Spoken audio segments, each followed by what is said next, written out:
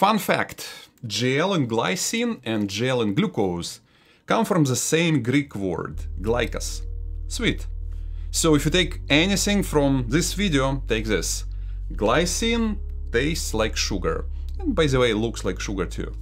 But unlike sugar and practically all sugar substitutes, it's quote-unquote healthy.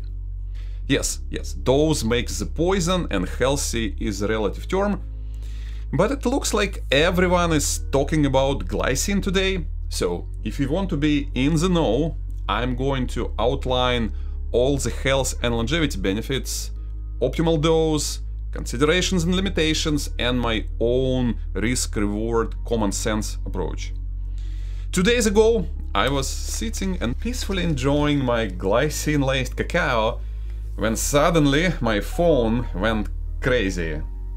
Thanks to a silly-looking ad on TikTok, glycine gone viral. Introducing Donghua Jinlong's food-grade glycine. Unlock Donghua Jinlong's food-grade glycine in 2024. Suitable as a flavor enhancer, sweetener, and... Everyone went searching and my inbox just got overwhelmed with glycine questions. Some of them even legit. So this video is a condensed answer, science and my experience all in one place. Let's... Oh, hold on a second. If you have an urge to share your favorite source of glycine, this video is for you as well. Let's go. So glycine is a simple amino acid, a building block if you will. It used to be on the list of the non-essential amino acids, but lately has been promoted into conditionally essential. And what is that supposed to mean? There is a trend towards, oops, you probably need more glycine than we used to think. Which means that most people, besides carnivore aficionados, might be deficient.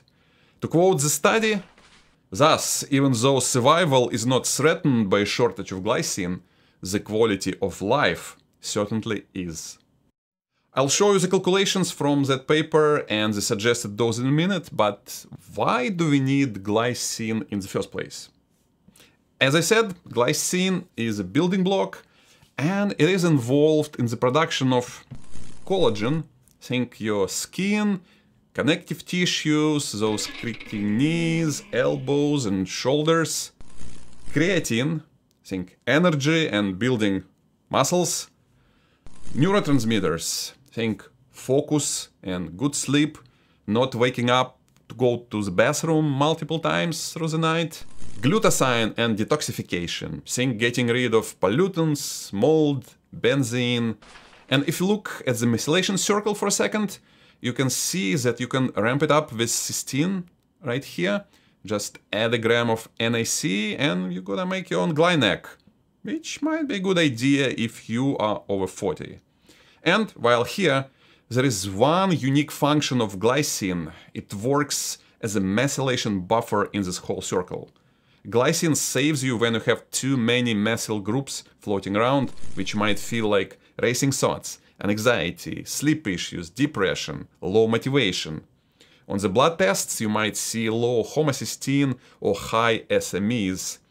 I had them all covered in details in my Circle of Life video about methylation circle and MTHFR mutations. You can check it later. But you don't really need to have that mutation. Overmethylation can happen to anyone.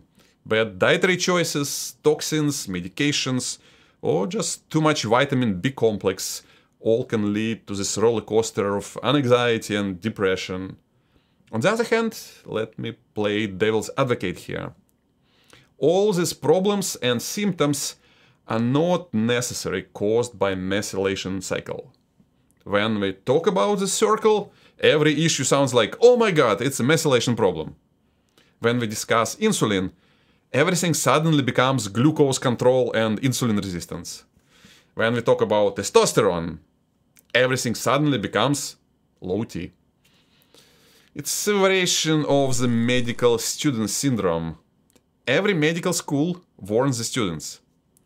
When you study a subject, be ready to experience the symptoms even if you are not sick. A prime example of psychosomatic mind-to-body connections we all have and share. That's where you have to talk ideally with a doctor who knows you personally and can get a full 360 picture without over-focusing on one tiny piece. That said, if you just try glycine powder and suddenly your sleep improves, well, who am I to say otherwise? Now, let's look at that paper again. What they have calculated, that for optimal performance and unimpeded collagen production, you need about 15 grams of glycine daily if you're about 70 kilos. So you might be almost 10 grams short. And of course it depends on your diet and on your age. The older you are, the more you have to pay attention to this stuff. Also keep in mind that it's just calculations and math, so you have to take it with a grain of, well, glycine. But human study of GlyNAC is also pointing into this good positive direction.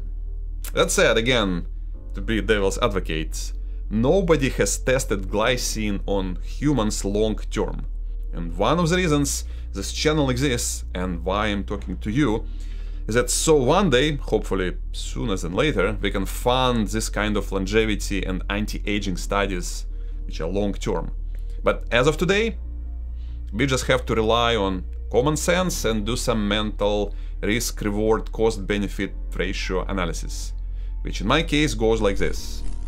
It's not a pill, because I can only take that many pills a day. It's pure and clean powder, tastes sweet, very easy to take, no major side effects if you take just a little, diversifies my sugar substitutes like allulose and monk's fruit, has a bunch of positive long-term outcomes, and at the minimum it helps me to sleep better today, which can be a placebo, but this stuff is so damn cheap that whatever. If it works, I'll take it. And did I already say that it tastes like sugar? So, my preferred way is to mix it up with some coca-via, because high polyphenols and low heavy metals, add a spoon of glycine, homemade cashew milk, hot but not boiling water, and we get a perfect relaxing drink for the late afternoon. Get some NAC with that and you got yourself a homemade GlyNAC, which is a separate subject but also looks promising. And did I already say that it tastes like sugar? Well, just kidding. Yes, glycine can work great as sugar substitute in the right dose, but you also have to realize that sugar as well depends on the dose. Can be bad, can be good, or even can be a tool which helps you to judge your own metabolic health. And you absolutely need to have this full picture, which I specifically cover in this short and sweet video. Living is smart, aging is bad, and I'll see you there.